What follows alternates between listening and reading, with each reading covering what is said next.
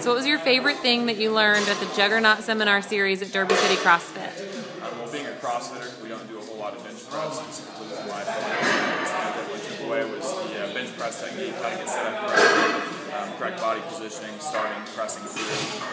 It's definitely much different engagement than I was accustomed to beforehand, so it's definitely a big help to transfer that to my members and be able to teach them that in the future. So. What would you tell people who are thinking about coming to one of these seminars? I would really help on all ends. Of course, I'm more used to the squat and deadlift because we do that more often, but still a huge help from all the coaches, being able to train with great athletes within the powerlifting community, and yeah, it's definitely highly suggested.